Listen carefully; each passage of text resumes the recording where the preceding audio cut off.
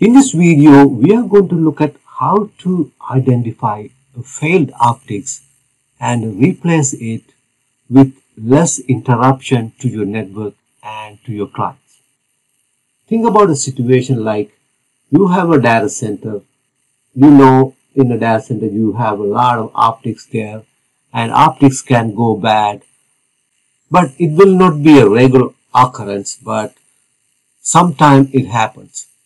When it happens, it can cause a lot of problem for your network.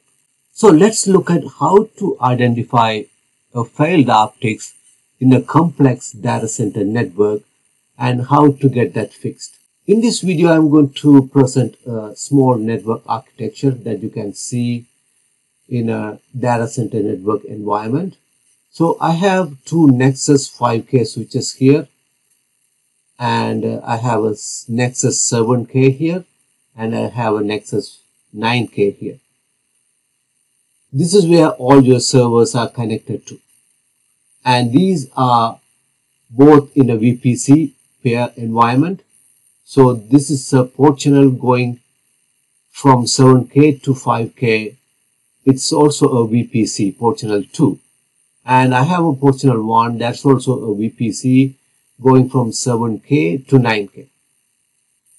Think about if an optics fail in this environment from here or here, you will have a lot of problems for your servers to communicate with your client.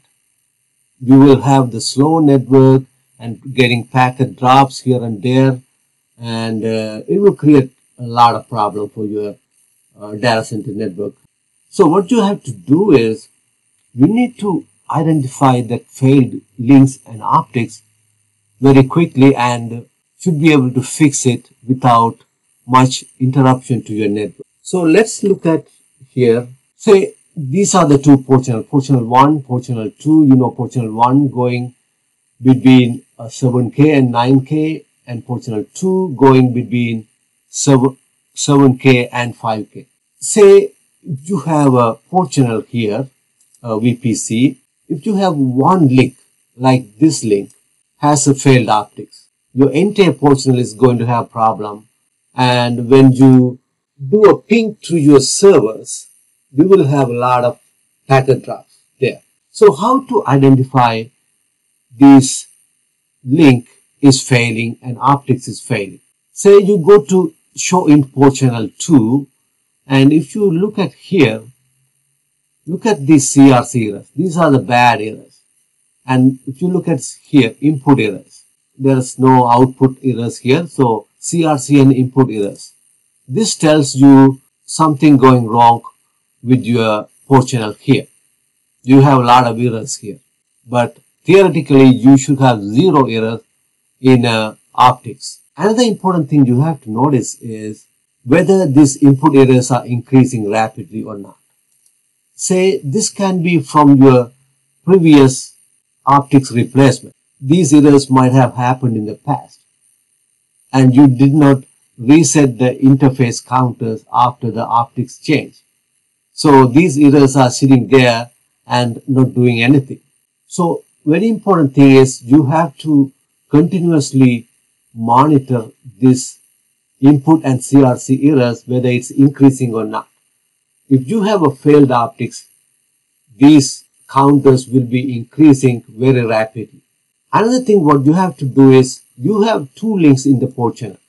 So you need to determine on which link this is happening. Right now I'm looking at the port channel logical interface. You have to go to the physical interface and look at where this is happening. So show int ETH 145. This is part of the port channel. And if you look at here, input and CRC errors is only a small amount. It's not very significant amount. And you have to monitor whether it's increasing or not. And then you go here to 245. That's a second link in the port channel. And if you look at here, it has a lot of input errors and CRC errors. So this might be the culprit.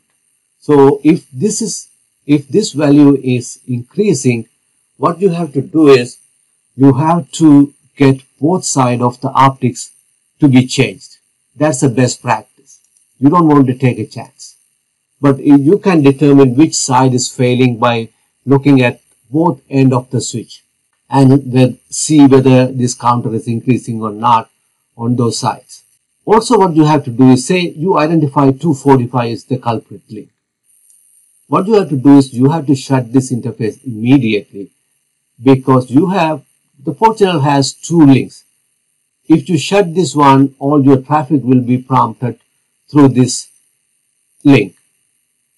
So at least you can fix the errors, and servers can have a reliable connection.